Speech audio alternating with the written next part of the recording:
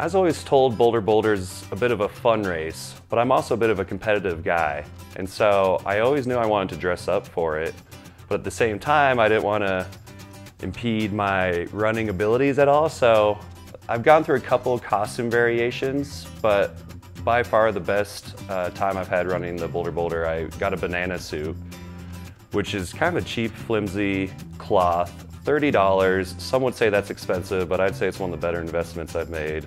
Because when I was running the Boulder in that banana suit, I got catcalled, cheered, applauded the entire 10 kilometers, which was just incredible. My two friends running with me were just flabbergasted because they thought I kind of looked dumb when I first put it on.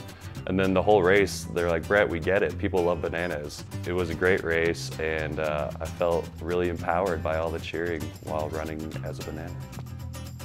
The Boulder really is an all-encompassing race. And to be able to run into Folsom Field, where I spent so many times as a student just watching our Buffs play or just graduating there, to be able to run through that in the race is just a really phenomenal experience. It's just, you can't really get that anywhere else. And when you're in the later heats with the seats filled with the spectators who already finished just cheering you on, it's a euphoric experience. I mean, it's really hard to describe until you actually do it.